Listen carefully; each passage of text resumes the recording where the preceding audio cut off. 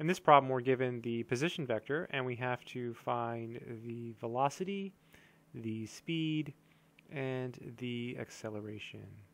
Let's go ahead and work through it. Solution. So to find the velocity, you just take the derivative of our position vector function here. So r prime of t. And to differentiate this, you just differentiate each component. So the derivative of 6t is 6. The derivative of cosine is negative sine. So this will become negative 8 sine t.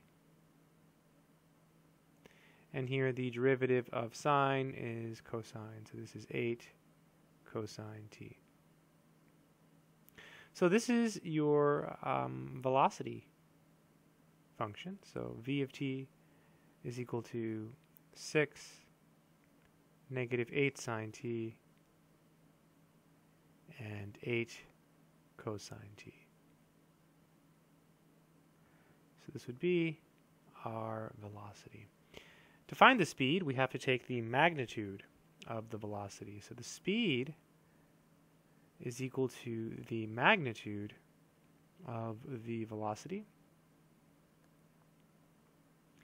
And so to find the magnitude, we simply take the square root and we square each of the components. So we square the 6, and then we square the middle component, so negative 8 sine t squared, and then we square the last component, so 8 cosine t squared.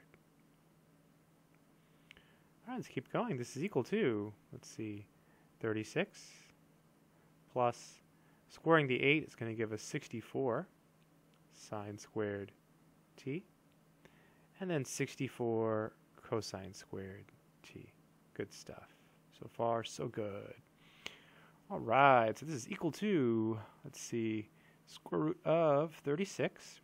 It looks like we can pull out a 64 here from these. So we'll have 64 and then sine squared t plus cosine squared t. This is equal to the square root of, well, this is equal to 1, right? Sine squared plus cosine squared is 1. So we get 36 plus 64 times 1. So 36 plus 64 is 100. So, and the square root of 100 is 10. So really nice. The speed is always 10. It's constant. So that is the speed. To find the acceleration, which is the last thing to find, all we have to do is take the derivative of velocity. So the acceleration, as a function of time, is equal to angle bracket. So the derivative of 6 is 0. Here the derivative of sine is cosine, so we get negative 8 cosine t.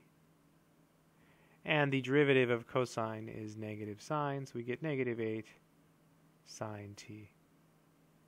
And that would be our acceleration. And that's it. Good luck.